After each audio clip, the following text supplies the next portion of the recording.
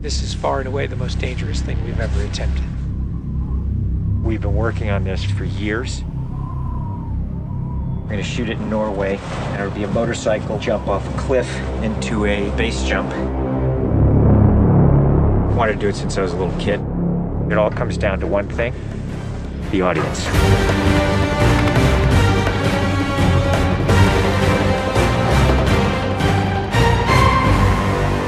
There's a lot going into this stunt, so Tom put together this master plan to coordinate all of these experts in each of the particular disciplines involved to make this whole thing happen. John and I are jumping out of the helicopter. He's gonna chase me.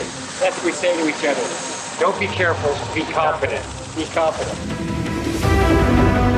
A year of base training, advanced skydive training, a lot of canopy skills, a lot of tracking. Tom Cruise, he's an amazing individual. You tell him something and he just locks it in. His sense of spatial awareness, he's the most aware person I've ever met.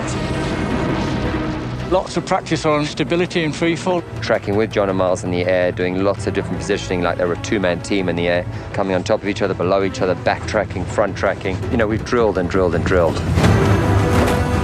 When you do a lot of jumps back to back, the canopy control skills improve a lot. We have 3 open canopies, which is a good thing. The training's gone really well. It's progressive massively. Hey, McHugh. How are you? Great day, man. This is the next part of training right here, motocross. Let's do it. So we built a motocross track. Getting competent in the motocross, so he's comfortably jumping 70, 80-foot tabletops. Great time in the air, great positioning on the bike, landing well. I have to get so good at this that there's just no way that I miss my marks. That's good. Come a little closer to me. Coming up with the stunt is only one of the technical challenges. The other is putting a camera in a place that you can see where Tom is doing it. Finding the right lens, the right platform, the right medium. Even 2 years ago, the cameras didn't exist that would allow us to do what we're trying to do today. How do we involve the audience? I just want to give them that thrill. That means the camera has to be in front of Tom and as close to him as possible. Feels like you're going over the camera. Yes, very cool. You train and drill every little aspect over and over and over and over again. They were doing 30 jumps a day. Getting to a point where he was just a machine. I mean, over 500 skydives. That's what we do. Over 13,000 motocross jumps. Oh, it's gonna be fun. Oh, it's great.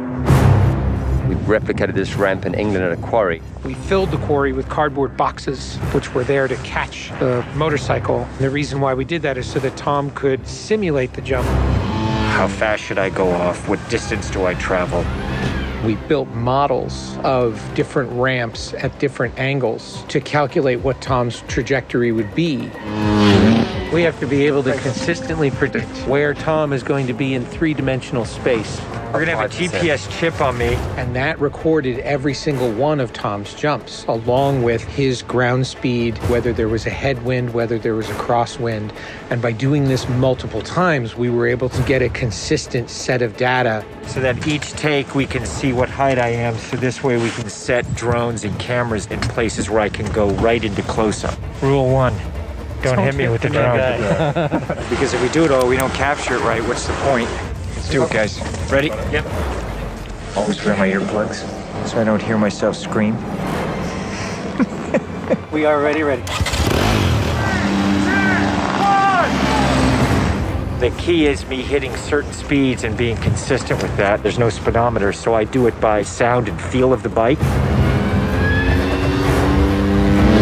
And then as I depart the bike, I'm using the wind that's hitting me here, and I'm cupping my chest. That will give me lift.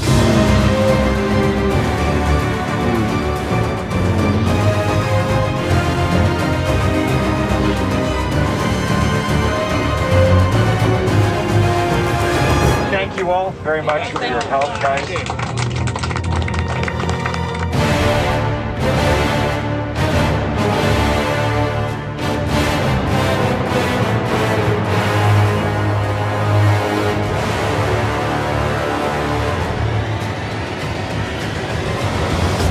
We're here in Norway. We've been constructing this ramp over a number of months. Everything here has to be brought in by helicopter. engineers and technicians. It's incredible what they've done. This is masterful. Today is day one of principal photography, and we are starting in classic mission form with the biggest stunt in the film. What we're doing here is I'm just doing jumps just to warm up the body. Let's do it just to get my tracking going and make sure everything's working all right. Try not to smile. Basically, when he gets down and puts a parachute on and goes and does the bike jump, he'll actually know the weather conditions in this area, in the valley, and on the ground. And then he has to safely deploy a parachute. Now he's in a rock bowl with walls all around him, and he's got to fly out of it.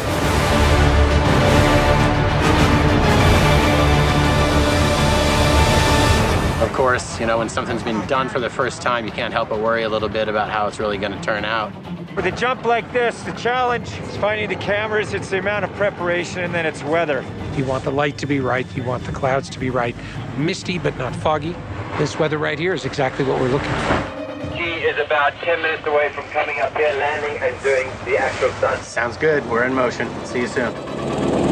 Now we're going to set the frames with this camera ship with the drone just to verify everything, then we're going to get ready. You know, the only things you really have to avoid while doing a stunt like this is serious injury or death. Here we go. You're riding a motorcycle, which is pretty dangerous, on top of a ramp that's elevated off the ground, so if you come off the ramp, that's going to be very bad. You're falling. If you don't get a clean exit from the bike and you get tangled up with it, if you don't open your parachute, you're not going to make it.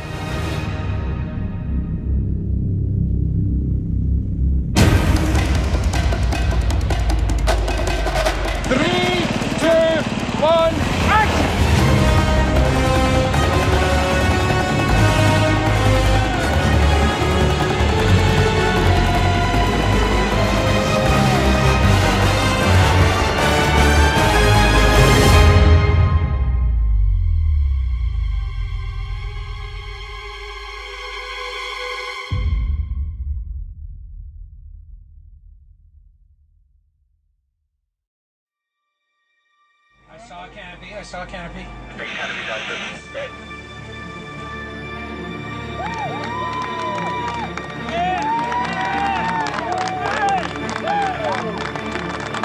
To you guys, thank you. Dr. Now, Tom, that was absolutely beautiful. Like nothing wrong. Bike went away. I mean, the track was perfect. It was actually, it was great. Thanks, mate. I think I can hold to the bike a little longer. Pretty much the biggest stunt in cinema history. Tom Cruise just rode a motorcycle off a cliff 6 times today.